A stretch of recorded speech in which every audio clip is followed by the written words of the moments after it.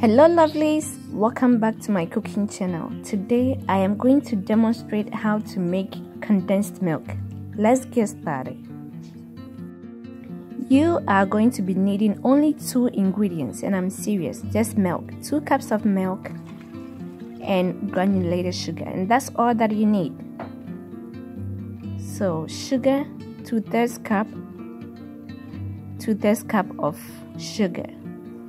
Add it to the milk, and all that you're going to do is to stir in the sugar until it's all dissolved. At this point, I am saying hello to everyone. If today is your first time, you are warmly welcome. Please make sure you subscribe and also share the video with your friends, okay? And tell your friends to subscribe to my channel. If you haven't done so already, please subscribe before you leave, okay? Thank you so much. So now that the sugar has dissolved, we are going to let it simmer undisturbed for 35 minutes.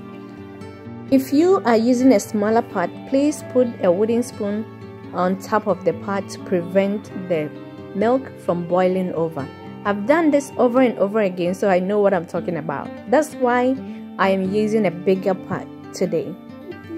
So it has been simmering for about 20 minutes now, and now I am just scooping the foam out. So if you have more foam on your milk, this is how you're going to do it.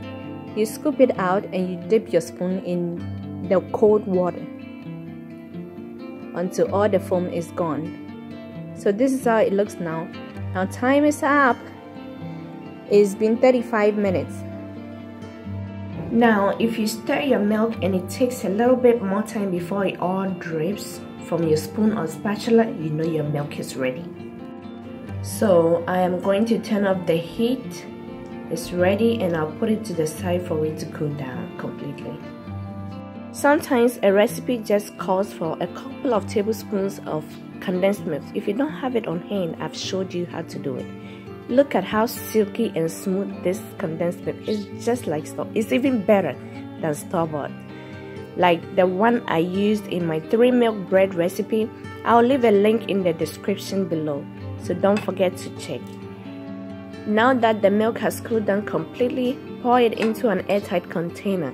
I am using an upcycle bottle, so the gems that you buy from the store, don't throw the bottles away. You can use them for this particular purpose.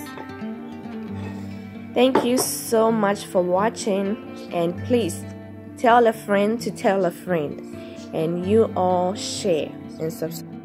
One more thing, you will know your milk is right by just looking at the consistency of it.